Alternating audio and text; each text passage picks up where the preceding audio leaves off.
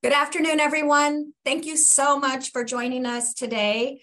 My name is Tina Fernandez, and I'm the Executive Director of Achieve Atlanta. And we are so excited to welcome you and to have you here to hear some exciting news from lots of our partners at Achieve Atlanta. At Achieve Atlanta, we envision an Atlanta where race and income no longer predict post-secondary success and upward mobility. And when we were founded in 2015, only 14% of an entering freshman class at Atlanta Public Schools was predicted to earn a post-secondary credential of any kind within 6 years of their graduation. Yet, we know that by 2025, 65% of the jobs in Georgia will require some sort of post-secondary credential. And when you consider that a person with a college degree will earn over $1 million more than their non-degree holding peers in a lifetime. When you consider that a college graduate has a longer life expectancy, lower unemployment, higher job satisfaction, and is more likely to earn a family-sustaining wage, and when you consider that a college graduate can end poverty, generational poverty in their family forever, then you know that it is a tragedy when we don't get enough students to that finish line and give them the opportunity to earn a post-secondary degree. And it's no wonder then that Atlanta has been named the city with the lowest rate of social mobility and the highest income inequality for several years in a row. That's the bad news. But the good news is that we have set out to change that. And through the power of intentional collaboration, mutual accountability, and collectively held goals, we are changing the story of Atlanta. We're so excited to be able to share with you today the results of our external evaluation and let you hear from some of our team members and partners. They're going to share more about our work and our steadfast belief that we can make a positive impact on some of our most pressing social problems when we work together. So, without further ado, I'd like to pass it over to my Achieve Atlanta colleague, Carycruz, who serves as our Vice President of College Access. She'll walk us through the Achieve Atlanta mission, vision, and how our model leverages a cross-sector approach to serve our students. Carycruz. Thank you so much, Tina, and thank you everyone for being here today. I'm super excited to be able to talk with you all today. I'm going to give you a high-level overview of our the Achieve Atlanta model. I know many of you on this call are familiar with us, but some of you are just getting to know us. So allow me a couple of minutes to share Achieve Atlanta with you. As Tina mentioned, we started back in 2015 as a result of some research that found that only 1 in 7 entering 9th graders in Atlanta public schools was predicted to earn any type of post-secondary credential within 6 years of their high school graduation. And with an eye towards changing those numbers, we started to work to help Atlanta public school students access, afford, and earn post-secondary credentials. All of this in an effort to change the city of Atlanta, such that neither race nor income predicts post-secondary success or upward mobility. I do want to be clear that when we're talking about credentials and college, we define them inclusively. We support students who are pursuing their bachelor's degree, associate degree, technical certificate, or credential. Next slide, please. We do this through what we like to call cross-sector collaboration. That means we bring organizations and stakeholders together to work around the table to set common goals, track data, design interventions, collectively decide to try new things and abandon what's not working. We recognize that Achieve Atlanta cannot do this by ourselves. It takes multiple organizations with different expertise and vantage points to tackle this big, hairy, challenging problem of closing the degree divide in Atlanta. We do this work across the college-going pipeline. Really starting during junior year of high school. We work with Atlanta Public Schools, in particular their counselors, their career, technical, and agricultural education department, and their data and information team. Equally as important are key nonprofit organizations, College Advising Corps, and One Goal. And collectively, we ensure that students have access to quality college advising. What that means is we provide students with information, tools, and supports to make strong decisions about where to apply to college, how to secure financial aid to help them pay for college, complete all those pre-matriculation tasks that, if not handled, can lead to summer melt, and ultimately enroll in a college that is a strong academic match and good personal, social, and financial fit. Achieve Atlanta may be most well known for our need-based college scholarship. So this is a scholarship that supports students who graduate from Atlanta Public Schools with a GPA of at least a 75, complete the FAFSA, meet our income requirements, and be enrolled in APS for their final 2 years of high school. The scholarship provides $5,000 a year for up to 4 years for those pursuing their bachelor's degree, and $1,500 a year for those who are pursuing their associate's degree or a technical credential. This program supports about 650 to 850 students per year, which is about 1/3 of APS graduates who go on to become Achieve Atlanta scholars, attending more than 400 colleges across the country. In addition to that signature program, we have a couple of grant programs to help students directly afford their college education. The first of those is an emergency grant program that provides up to $500 for our scholars who face an unexpected emergency that challenges their ability to persist in college. In partnership with Scholarship America, this program has supported more than 800 scholars with help with car repairs, medical bills, and other items since the spring of 2020. We also have a completion grant program that provides 1 to 2 semesters of funding to help our scholars who have exhausted their Achieve Atlanta scholarship eligibility, but are still some credits short of earning their degree. With that completion grant program, we provided almost 200 grants to our scholars, and so far nearly 80% of those recipients have completed their degree. In addition to need-based financial assistance, we support our scholars' college success by employing that cross-sector collaboration model to partner with 10 higher education institutions in Georgia and nonprofits Beyond 12 and EduTech. One of our higher education partners, Kennesaw State University, is represented on the webinar today, along with nonprofit partner Beyond 12. So you'll get to hear from both of them. Staff from these organizations provide our scholars with one-on-one coaching and advising to connect them to academic tutoring, mental health supports, and to really help them navigate what are sometimes really complex systems and barriers, such as financial aid verification, satisfactory academic progress appeals, and registration holds. Moreover, these partners, along with near-peer ambassadors on each of our college partner campuses, are building welcoming, inclusive, and engaging communities to foster a sense of belonging among our scholars in college. Over the past couple of years of the pandemic, we've also added support such as access to professional mental health counselors for scholars and their families, a scholar job board to help students find internships and jobs, and an online scholar community where scholars can connect across campuses.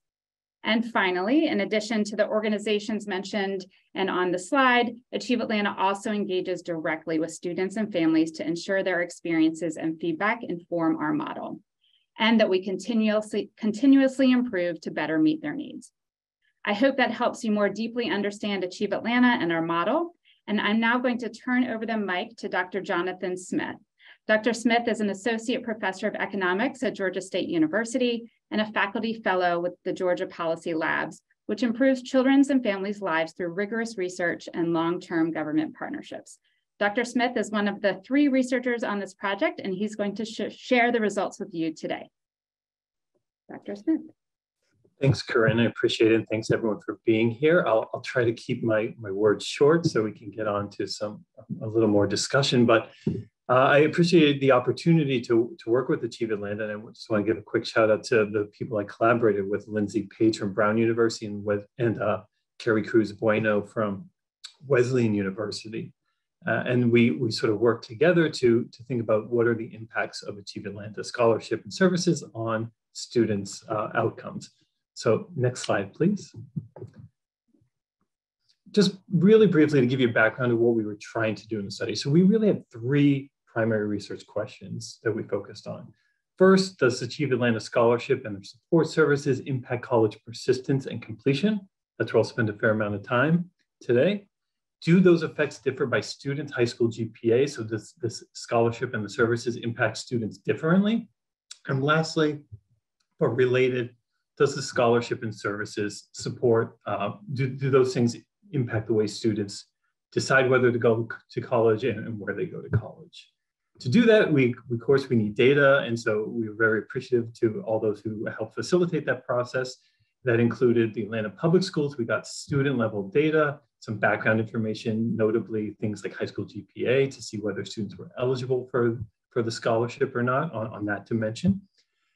We also got information from Achieve Atlanta on who applied and whether or not they received the scholarship, how much they received, et cetera. And lastly, these data were supplemented with the National Student Clearinghouse data. And for those of you who aren't familiar with it, it's essentially close to a census on who goes to college and where they go to college and whether they persist and eventually graduate over time. So we put all those together, and then we could get a sort of a look over time to see how students progress through from high school to college. In terms of methods, I'll be super brief, but really we use some regression analyses, and the intuition behind it was we're trying to compare scholars to non-scholars and see how their outcomes differ from one another. But of course, within this regression framework, we're essentially accounting for the differences between scholars and non-scholars who may not always be identical to one another. Those could be things such as demographics, high school GPA, financial need, whether they're even interested in going to college or receiving the scholarship. So we're trying to get an apples to apples comparison of students, one of whom receives the scholarship and one of whom doesn't, or one of whom might be eligible for the scholarship and one of whom might not be eligible for the scholarship. That last little thing I just mentioned is for you researchers out there, we use a regression discontinuity analysis for some of our research, which really compared people with almost identical high school GPAs. Next slide, please. So this is kind of one of the main results that really popped in a nutshell, and I'll walk you through the slide really quickly. But essentially what we're doing is we're showing persistence rates for scholars and non-scholars across the different time periods, year 1, 2, and 3, and 4 of their potential college enrollment. And what we see is that these blue bars, which represent the persistence rates of scholars, are always consistently higher than the gray bars, which are the persistence rates of non-scholars. So for example, on the far left, this is the persistence rate into the second semester of the first year. And scholars persist at a 93% rate, whereas non-scholars persist at an 82% rate. That's an 11 percentage point difference, which is really quite large in magnitude. And note that these are not just raw differences. This is within the regression framework. So we're accounting for all these differences between scholars and non-scholars that might have explained these differences. But even after counting for those things, these gaps remain. Okay. If you move to the right, to the second set of columns, in the year, whether or not students persisted to the second year of college, scholars persisted at a 77% rate, non-scholars at a 67% rate. Again, about a 10 percentage point difference in that probability of persisting, very large in magnitude. And of course, if you look to the right, that sort of continues on, that pattern continues. In year 3, there's an 11 percentage point difference. In year 4, it's about an 8 percentage point difference. And although it's not shown, when we started our analysis, it's using the 2016 high school graduating cohort. They had the opportunity to graduate within 4 years, and that would have been reported in our data. And we see that these persistence rates carry through to on-time college completion, where there is a gap where scholars are doing quite a bit better on that dimension as well. Next slide, please. So the previous slide was about that first question, whether scholarship and service receipt impacts students' ability to persist. This next slide of results is about whether it differs by students' high school GPAs. So what we have highlighted here in this red box are students with high school GPAs between 80 and 85 and 85 and 90 separately. But again, we still have these blue and gray bars representing scholars and non-scholars respectively. So what you can see is these are the persistence rates into the second year of college, whether or not students persisted. So you can see with students who have a high school GPA of 80 to 85, scholars will persist at a 70% rate, non-scholars at a 56% rate. So 14 percentage point gap. And again, these are regression adjusted. So we're comparing apples to apples. A very similar relationship in the 85 to 90 high school GPA range. And this is where a lot of students who are scholarship recipients are sort of their GPAs lie. So there's a lot of people in this sort of bandwidth of GPAs between 80 and 90, and that's where we see the strongest effect. So if you go to the sort of dully shaded, if you draw your attention to the dully shaded bars that are outside this red box, to the left, you see students who have GPAs of 75 to 80. These students are still eligible for the Achieve Atlanta Scholarship and Services, but more like they're very likely to go to a 2-year college as opposed to a 4-year college and receive less in scholarship.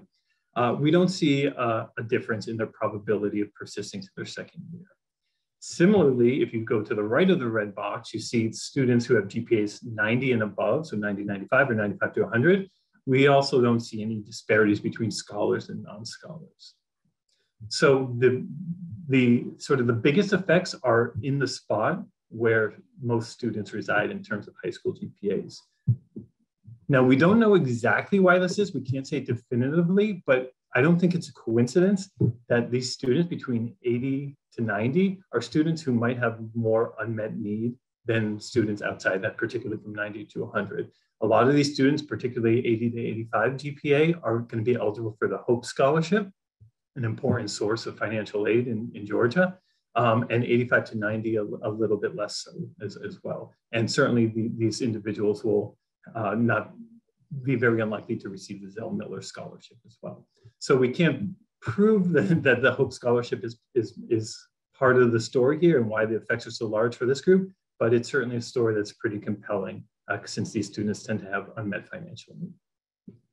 Next slide, please.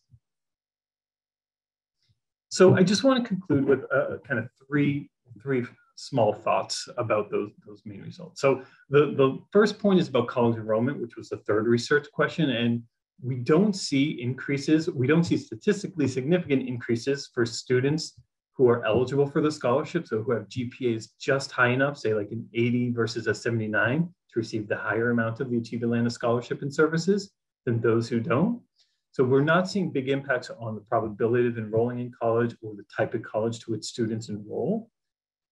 But there's kind of 2 points to that. One is this is pretty similar, and it's a kind of a consistent result that we see in other similar programs to Achieve Atlanta, where a lot of things like financial aid are really good at helping students succeed once they're in college and not necessarily on whether they're enrolling in college. Second point is, I use the word statistically significant intentionally. This was somewhat of an imprecise analysis. And so basically what we say is that we cannot find really large effects, but it doesn't mean that there are absolutely no effects. We're just not able to distinguish that statistically.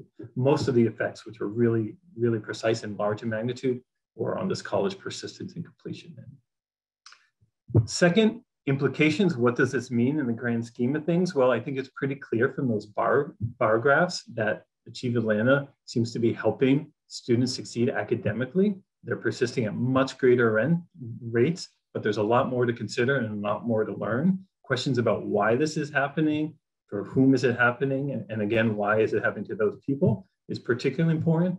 And so there's a lot more to learn, and we hope to go on to that process. Which brings me to the last point about future research. I'm really happy to be part of this sort of grant-funded research practice partnership. So Achieve Atlanta and myself and some other folks at Georgia Policy Labs, which is part of Georgia State University, formally received this grant to engage in a research practice partnership. And we're really following up on some of these results that we have and looking into how this is affecting students' ability to finance their education, how it affects their scholarships and grants, and some other things that are just not available in the data that was available in this initial project. So we're really excited to think about financial implications of interacting with Achieve Atlanta.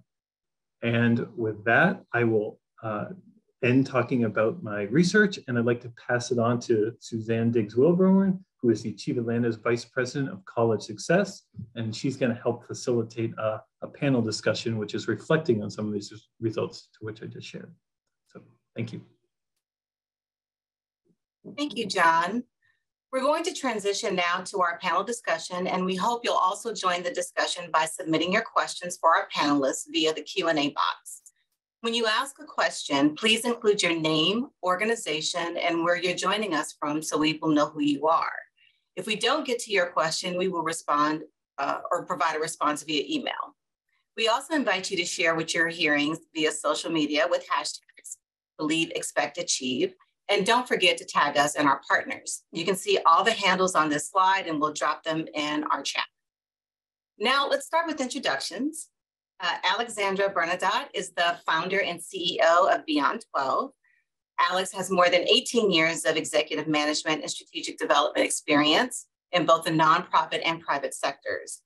Immediately before launching Beyond 12, she was the entrepreneur in residence at New Schools Venture Fund, where she conducted the research and developed a business plan for Beyond 12. Alex received her undergraduate degree from Dartmouth College and earned a master's degree with a concentration in policy and organizational leadership from Stanford. Fast Company also recently named Beyond 12 one of the world's top 10 most innovative companies in education. Welcome, Alex. Also joining us is Brittany Bartholomew. Brittany is the Achieve Atlanta Program Coordinator at Kennesaw State University. In this position, Brittany has identified opportunities for increasing program efficiency and effectiveness and has assisted in increasing program participation by 40%. Before Kennesaw State University, Brittany was the Achieve Atlanta Retention Coordinator at Georgia State University, where she managed a team that increased program participation by 23%. Brittany holds a Bachelor of Science in Psychology from Valdosta State University and a Master of Science in Higher Education from Georgia Southern University. Welcome, Brittany. And you have already met John. So I'd like to welcome everyone and thank you for joining into this conversation. So to start off the discussion, I'm going to turn to John first. So John, Georgia Policy Lab saw the results and really pressure tested the evaluation results. Can you tell us more about what surprised you about the results and what makes them so noteworthy? Yeah, that's a good question. So I think it's pretty clear from the bar charts that the impact on persistence is really large in magnitude. They're actually quite large relative to some other work in the area. And so as a researcher, I really try to avoid being wrong. So nothing's thrown back in my face. And that means I typically err on the side of being conservative in my estimates. So we did everything that we could we saw these initial results and we said, okay, what can we throw at it to make the results smaller? Can we make them disappear? What reason could someone be a scholar versus not be a scholar that might be explaining these results? Things from different amounts of financial need, or they go to different types of colleges, or perhaps students didn't apply to Achieve Atlanta. We basically threw all those things at it and we just could not get these results to disappear. Certainly couldn't even get them to dwindle in magnitude. So, I think that the short answer is it's quite clear that the results are large in magnitude and they're pretty robust. And so that just, the magnitude in and of itself was what was surprising to me. Thank you, John. And Alex and Brittany, as a follow-up to John's question, what did each of you take away from the findings? After all of this pressure testing and the results being what they are, how do you see your organization's work in these results? And Alex, let's start with you. Thank you so much, Suzanne. First of all, congrats to Achieve Atlanta. I just want to put that out there. I think it is amazing. These results are amazing, as John just talked about, and it is a testament to the hard work of everybody at the organization, Tina, Suzanne, and everyone else. So just want to start with the kudos.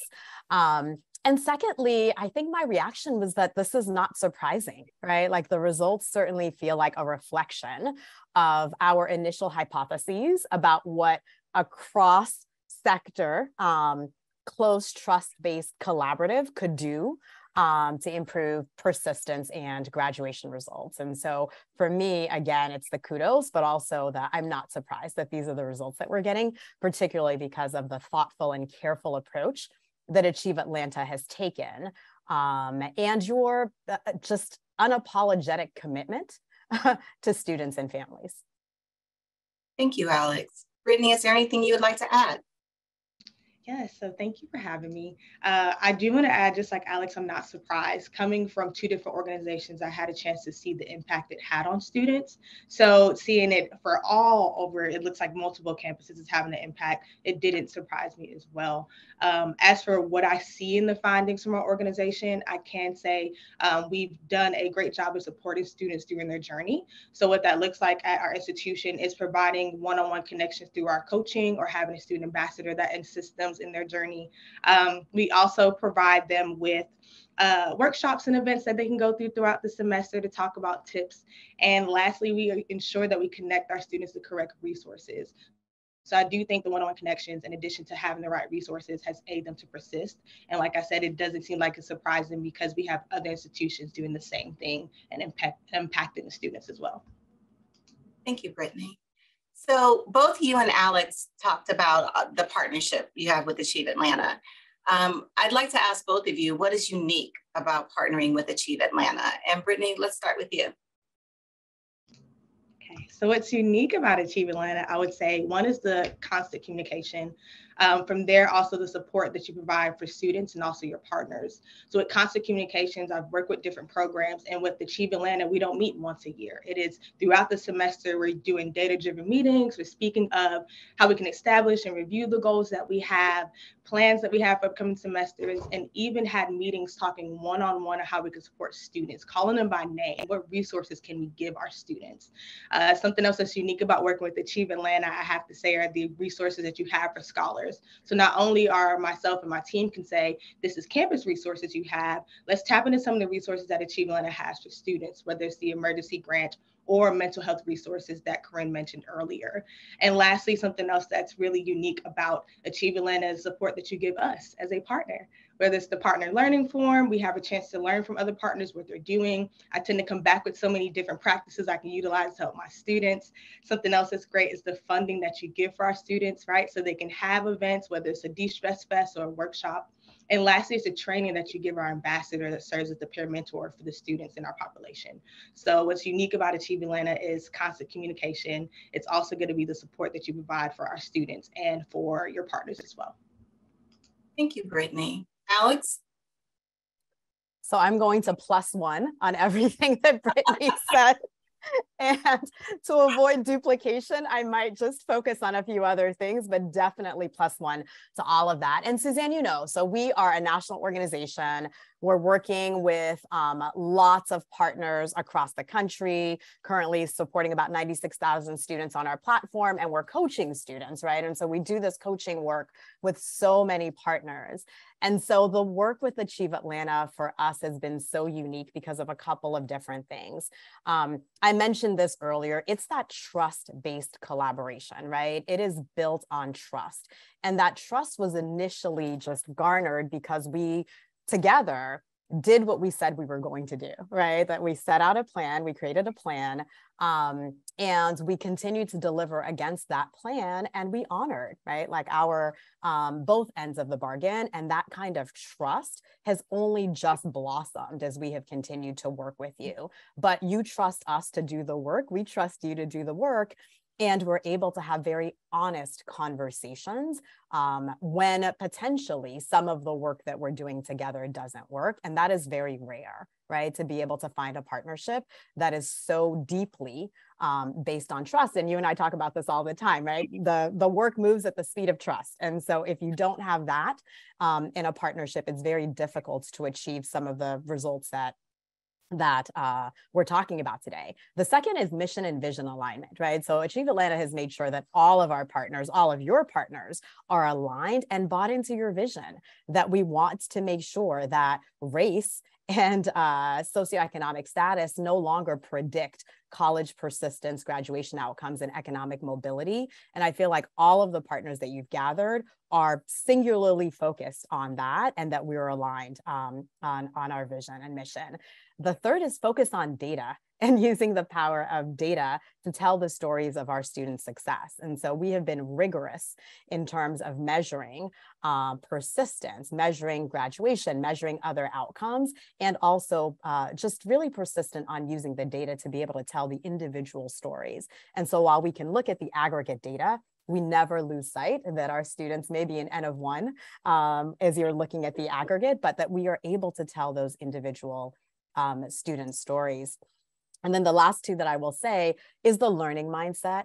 And so Achieve Atlanta is open to learning and open to being on this journey with us. When we get data or we get feedback from students about something not working, we've been able to pivot very quickly and say, okay, what else can we do? What are some of the other pieces of this that we may not get or understand? And how do we listen to students first to allow us to make those decisions? But let's be focused on not our solutions, but on the problem, right? And then let's just be clear when those things aren't working about how we may change them to ensure that they're working. And then the last thing I would say, I said this before, you are unrelenting and unapologetic about your focus on students and families first, right? That is always the source of the conversation, and that's always the starting point. You know, how do we ensure that our students are getting the best support that they possibly can? How do we make sure that their families are supported? And how do we ensure that as we move forward, we continue, right? We continue to focus all of our efforts and all of our work on students, and then hearing what students have to say. Thank you both. And, you know, I appreciate what you all are saying. We do, and we are happy to be partnering with both of you as well as the rest of our partners. That through line being trust, I think is the cornerstone that we appreciate as well and honor in our partnership. So thank you. John, anything that you want to add to this conversation about partnership?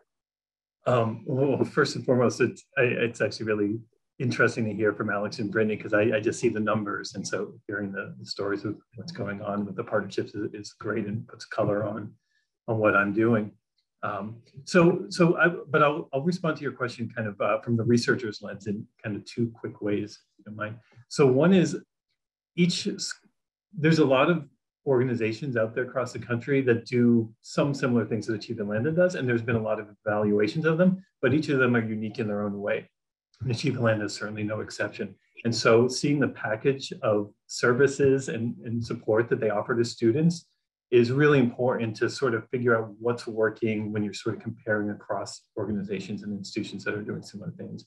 So that I find pretty interesting. So I really enjoy hearing what's going on kind of behind the scenes. Secondly, I think what's really important here and why it's interesting to work with Achieve Atlanta and in this space is because context matters, right? I think that's kind of like could be a vacuous statement, but I think it's really important here in the state of Georgia, where there's a lot of merit aid for higher education and less so for need-based aid. And so Achieve Atlanta is helping to fill that gap. And so you might get very different results in a different context, but knowing this sort of unique context that Achieve Atlanta is playing in and the students that they're serving makes for a particularly interesting research question. Thank you, John. And that's a great segue as you talk about sort of this context. What do you think are some of the policy implications of the results of this research? So if you're particularly interested in every specific recommendation, you can read the academic paper, which is posted online. But to be short about it, I think it's quite clear to me that everything that we did shows that there's an improvement in persistence and completion rates. And so what that means to me is, well, how can we make that better for more people, right? And I think there's two ways to think of that. There's sort of how can Achieve Atlanta specifically do that, and that's some things that we talk about in the research. But it also maybe means making it more accessible, the scholarship and services to students, making sure people receive the full weight and support for those who might be underutilizing some of the services in that dimension.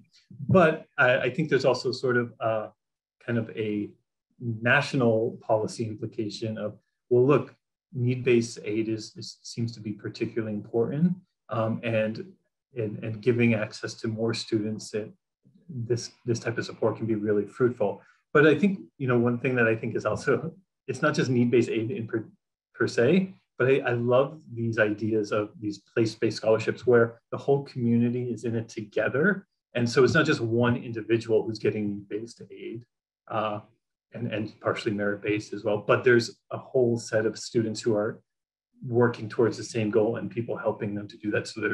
So everyone's reinforcing one another. And I think that's an important implication of the work, that this isn't just need-based aid, it's need-based aid with support in a particular place.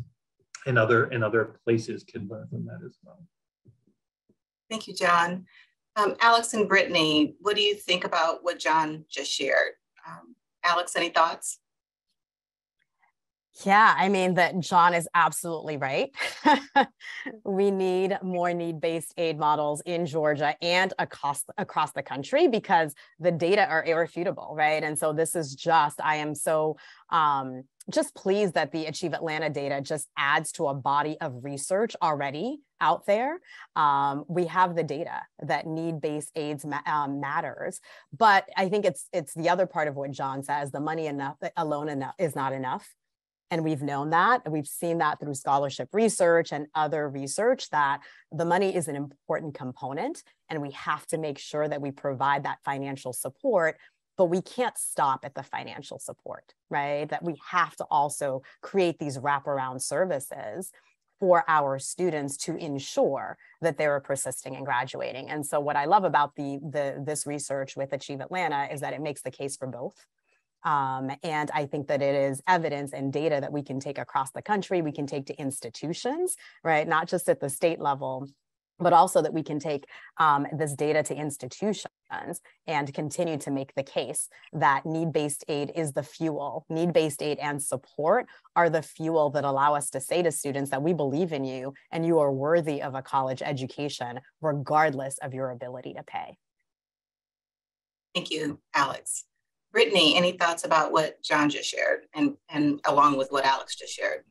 I would say I agree with both of them. Obviously, I hope that this data, in addition to all the data out there, would hopefully prompt Georgia policymakers to explore need-based scholarships, but also that support. Who will be providing that support to other students so that they can persist, even in addition to having the funds to attend an institution? Thank you. So obviously, there's a lot to celebrate in this evaluation, but according to recent data from the National Student Clearinghouse, we're seeing a national decline in post-secondary enrollment for the third year in a row. And we are certainly seeing that here in Georgia, as well as in the Metro Atlanta region. We know COVID is a big part of the equation, but where should we start with understanding the root causes of this decline? And Brittany, I'll start with you. I know, you're at Kennesaw State University, and both you and Alex, have services that directly service students. So given this information, where do you think we need to start with understanding the root causes of this decline in enrollment?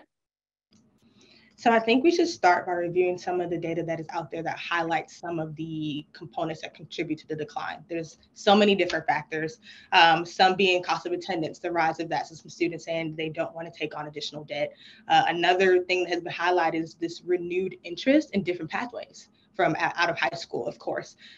So I think we start by reviewing the different factors and working university-wide to see how we can address it, and also with our partners like Achieve Atlanta, how can we also address some of these factors that maybe are affecting Atlanta students? If it's cost of attendance, can KSU assist by possibly having our financial advisor come by and talk about the scholarships that are available so they're not deterred, right?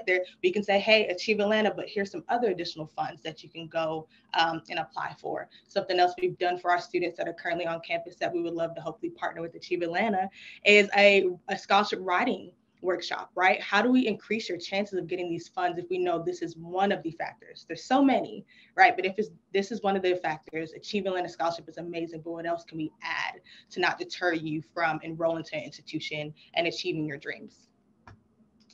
Thank you, Brittany. Alex?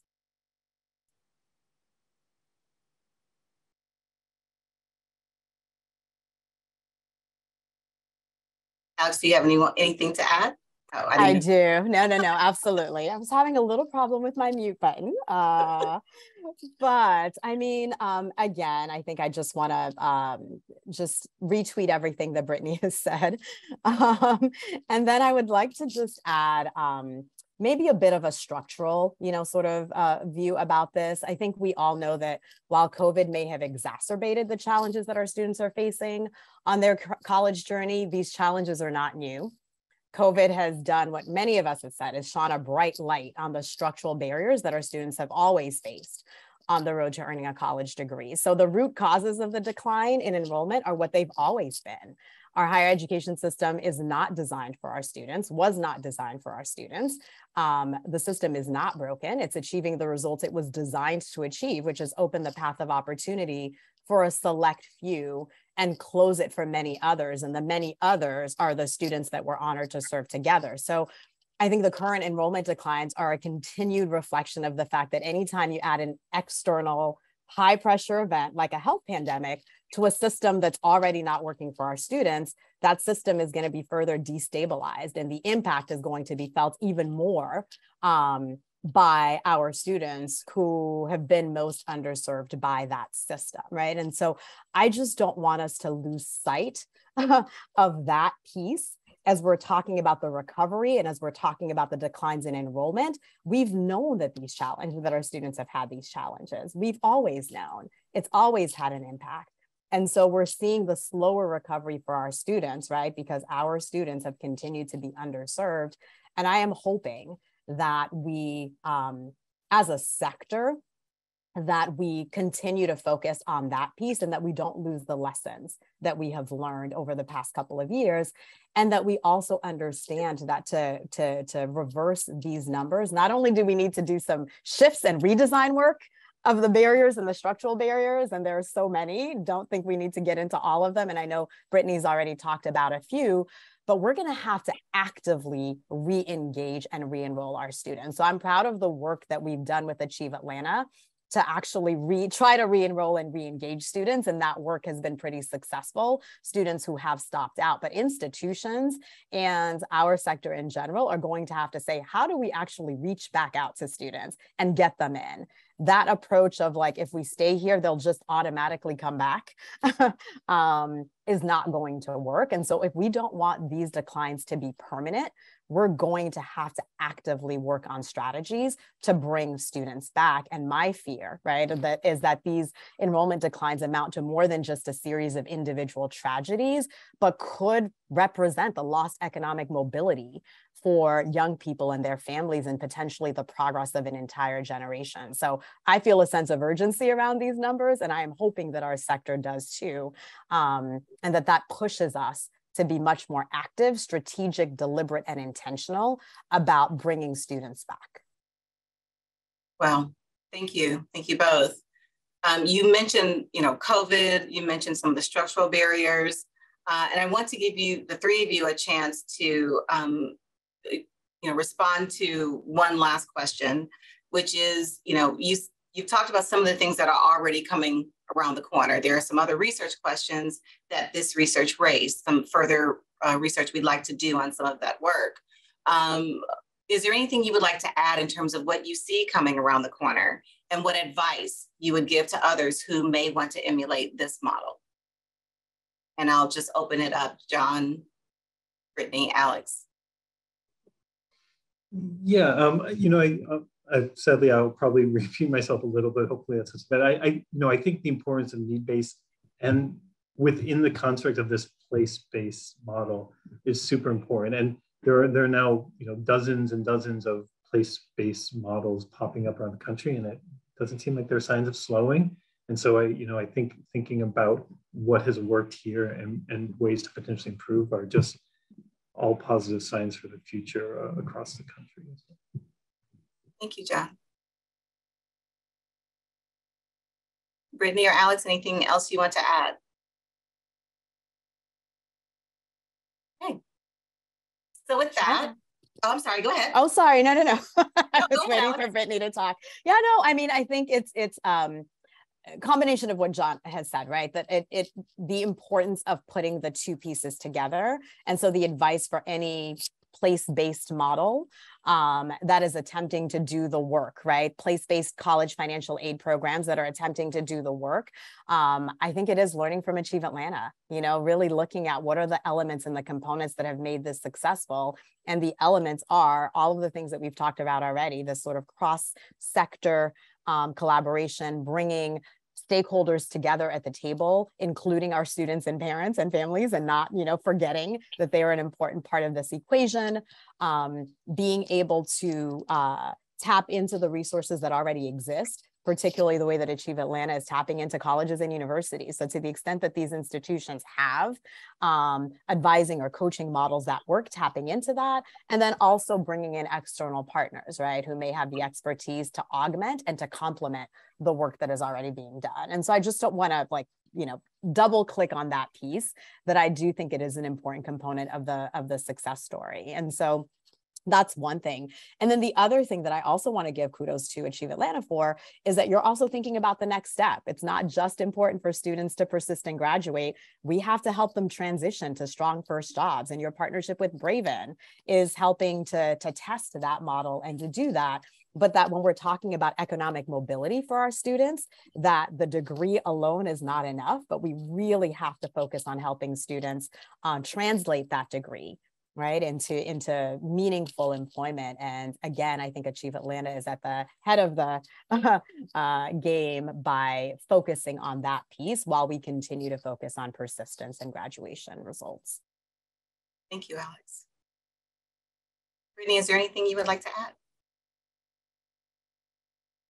No, I think between John and Alex, they covered it all. Awesome. Well, thank you all. And with that, we'll now turn to our participants' questions. We'll be adding Sam Rauschenberg, who is Achieve Atlanta's Vice President of Organizational Effectiveness, to our panel. And as Sam joins us, I want you to please submit your questions for our panelists via the Q&A box. When you ask a question, please include your name, organization, and where you're joining us from, so we know who you are. We have lots of questions, so we can only get to a few, but if we don't get to your question, we will make sure to email you back. And so our first question, we had a question about access to our PowerPoint from this presentation. And the answer is yes, we'll be sharing the slides from today's presentation as a follow-up. So let's get to our first question. It's from Elise at Teach for America, and formerly one of our great partners at Atlanta Public Schools. And it's for John. What, if anything, did you learn about the differences between the kinds of institutions attended by scholars versus non-scholars, particularly in regard to academic match and/or other factors like personal or financial fit? Oh, that's a great question. So it kind of falls in two parts. So first, so we don't see a whole lot of change in college enrollment. And when I said college enrollment, I suppose I meant in terms of academic match as well. So it's not like students are much more likely to go to a four-year college versus a two-year college, or a college that's more selective on some dimension or another. So we're not seeing big changes there, which is another way of saying the persistence results that we find do not appear to be driven by academic match. Academic or measures of fit, that's something we just don't have in the data, but that's something I'm really excited to move to in this formal partnership where we're going to be conducting research. Actually, one of the strands of research is going to be employing Achieve Atlanta scholars who are attending Georgia State University. A lot of them do so, and helping do some qualitative work to figure out how students are, what kind of a fit the college to which they're enrolling is on quite a few dimensions, including affordability and other measures. So hopefully we'll know more in the future, but I can't say whether or not fit is driving some of these persistence results. Certainly financial fit seems to be is a likely candidate, but beyond that, we can't say too much. Thank you, John. This next question is for Alex and Brittany. A common theme throughout your work seems to be partnerships. What would you say have been the keys to successful partnerships? And we can start with Alex. I fear I am going to sound like a broken record. But I want to answer the question, and I will say that the key to successful partnerships, and we have lots of partnerships, but the key is exactly what I talked about in terms of the way that we've partnered with Achieve Atlanta. I think it is the trust-based collaboration. I think it's mission and vision alignment, that there are lots of organizations in the space that do this work, but starting with, do we have a common vision for what we want students to achieve, right? Like, is that aligned? And are there values? Is there a values fit there? I think the other piece is focusing on data. So being really upfront about what success looks like, what data we're going to collect to be able to measure that success, and how we're going to continue to evaluate the health of the partnership. And so really focusing on that piece, the learning mindset that like no two partnerships are built the same. And that the work that we're doing often starts with the hypothesis, right, of what we think we want for students and what we think we're going to achieve. So continuing to keep the lines of communication open and having the ability to pivot quickly as soon as we're learning from students that something may or may not be working, to be able to come to the table and say, okay, this is what we're learning. This is what the data are telling us. How do we address these challenges? And so those for us are the components of successful partnerships, and certainly are elements that have made our partnership with Achieve Atlanta successful. Thank you, Alex. Brittany, do you have anything to add? Yeah, so I agree with everything Alex said. What I do want to highlight, though, is the constant communication. I work with a lot of programs at our institution, and what aids us to do so well with Achieve Atlanta is we're constantly speaking and shifting throughout the semester. It's not one time a year we're speaking, it's every 2-3 months. If not, I know someone I can call and say, hey, this is something that we've noticed, right? So I think the constant communication is what I've noticed to be the key compared to other programs that we have within our department, of being able to look at our data all the time or speak in meetings and have a chance to constantly communicate and see how we can better support the students at our institution. Thank you, Brittany. This next question is for Sam. I'm interested to learn about how Achieve Atlanta set up the evaluation with GSU and determined the parameters of the study as well. Yeah, it's a great question. From the early stages, we really wanted to be a data-driven organization. And so when we set out partnerships with the school district and with all the higher institutions and nonprofits, data sharing agreements were underneath all of that. But also we wanted to establish a relationship with an external evaluator so that we could understand our impact both in the short term and the long term. In the early years, that was more with smaller sample sizes and more internal focused, but that allowed us to work the kinks out and develop a longer term relationship where John and his co-authors, Lindsay and Carycruz, Bueno, could understand our culture and also get used to the data sharing, so that then when we had the necessary data in terms of number of students, we could jump right into this analysis. And so that's how we got to this point, which we really see as step one in this research practice partnership that John mentioned earlier, where we're going to dig into impact on financial wellness, as well as pull in student voice and other qualitative factors we see as the really next step to make sure that we can understand our impact and continue to serve students better each day. Thank you, Sam. This next question is for John, and it's from Nick.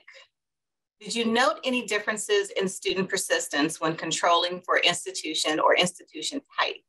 i.e., did Achieve Atlanta scholars persist at higher rates than non-scholars within a given institution? Great question. And the answer is we noted a lack of differences. In other words, those differences in the bars that we showed when we counted for the exact college to which they enrolled, so just comparing two students, say at Georgia State University, those disparities where scholars are persisting at much higher rates than non-scholars remain equally as strong and don't move at all.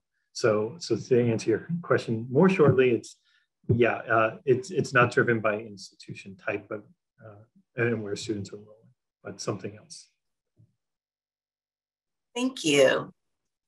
Okay, and this next question is for Sam.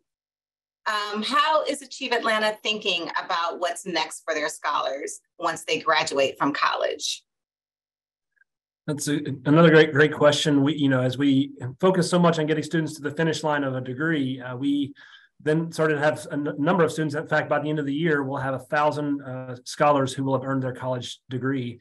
And we started to see that transition to the workforce as another challenge for students as they get that strong first job. And so we've started to do some thinking, pulling in another group of partners through the Metro Chamber, Georgia Chamber, Braven, Spelman, and Georgia State, to come together and think about how do we serve students in that transition to make sure they're poised for a strong first job that they can step into and be a springboard. Because ultimately, if our goal is social mobility, then that transition to the career is so critical for that next step. And so we're figuring that out right now, trying a few different things. And in the coming years, we expect that to be kind of part of our approach in terms of helping students transition to that next step.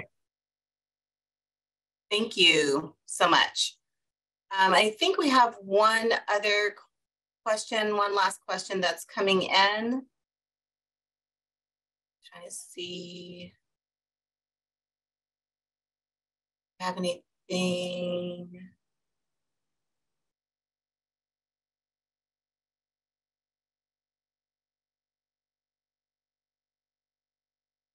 I could just jump in one quick, I thought, saw in the chat, there was one quick technical question in terms of students who may be from APS who would not take the scholarship. Students in that case, there's lots of different reasons, but one of some reasons could be they enroll part-time in college instead of full-time, which is the Department of Ours, as well as students, if they enroll out of state, they have to enroll in an institution with a graduation rate above the national average. And so sometimes that's the case as well. But, so that is some differences, but John's analysis, John and Lindsay and Carrie, they controlled for that to the extent that they're able in terms of different specifications to try to rule out that the institution mattered. But those are some of the reasons why a student might graduate from APS and go to college and be otherwise eligible, but not take our scholarship. Thank you, Sam. I have one last question for Alex and Brittany.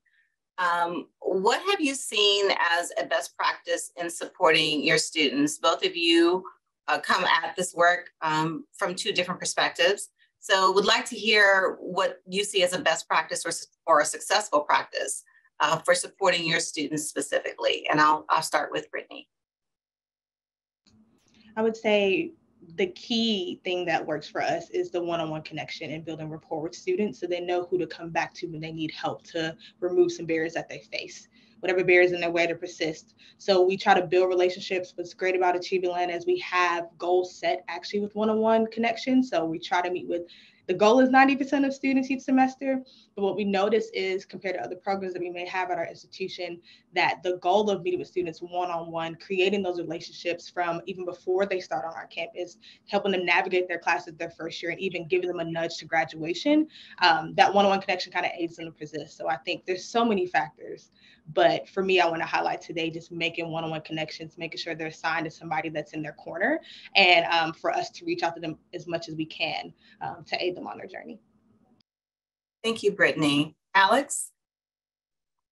It's actually the same as Brittany. So for us, it is we approach this through coaching, and we have a near peer coaching model where we hire recent college graduates who themselves were the first in their families to go to college, so they understand firsthand the challenges that students are facing on their road to earning a college degree. And so each Achieve Atlanta scholar that we work with is assigned to a near peer coach who stays with them for their first 2 years. And for us, that's the key, right? An ecosystem of support. Our coaches are not meant to be duplicative. So they're not financial aid advisors. They're not, tutors, but really aides who have been through it themselves and who can say, hey, I've been through it, and let me help you understand how to navigate your campus's resources so that you can be successful. So foundationally, it's a near peer coach.